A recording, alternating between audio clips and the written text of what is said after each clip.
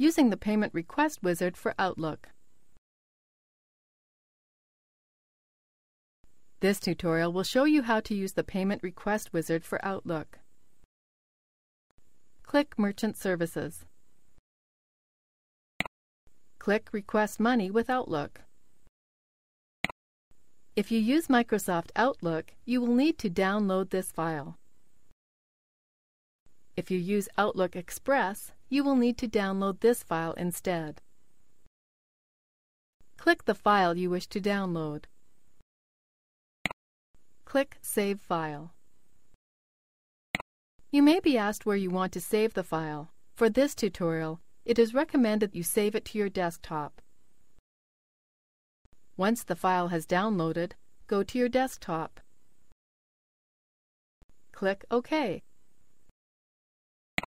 Right-click on the zip file.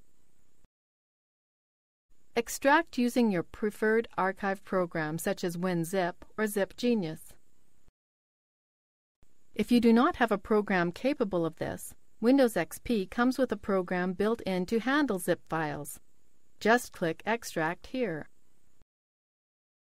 Click Extract.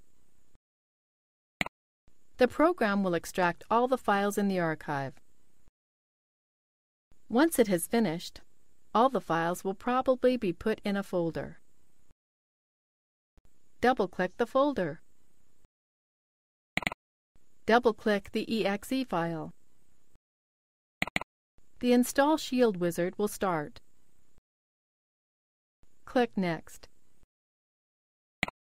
This screen will ask you where you want to install the program. If you are unsure where to put it, leave it at the default. Click Next. Click Install. This bar will show you the progress of the installation. Go to Outlook. Click Finish. The Payment Request Wizard has been installed. Click the Payment Request Wizard button in the Outlook toolbar.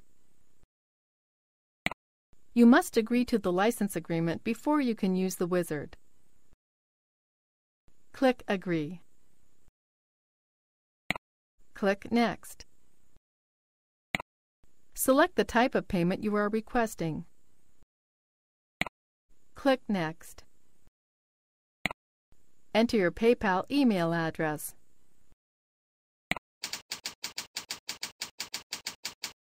Enter the amount. Select the currency. Click Next. Select the button type you want to appear in the email. Click Next. You can review your information before you send it. Click Create. Enter the email address of the person from whom you are requesting money. You can edit the content of the email before you send it. When ready, click Send. There is an even shorter way to request a payment using the wizard. Click New. Select the type of payment you are requesting from the drop-down list. Follow the same steps as before until you complete the wizard. This is the end of the tutorial. You now know how to use the Payment Request Wizard for Outlook.